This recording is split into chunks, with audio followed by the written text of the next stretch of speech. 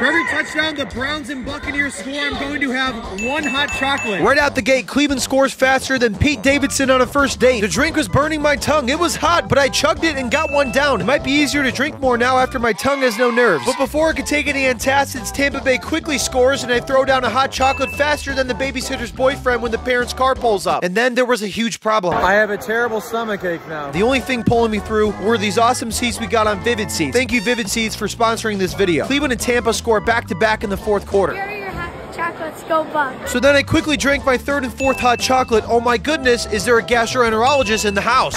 The game then went into overtime, and Cleveland scores a touchdown and wins. I lost complete control of my bodily functions at this time. What? The concessions were closed, so I went to a coffee shop nearby to get my 5th and final hot chocolate.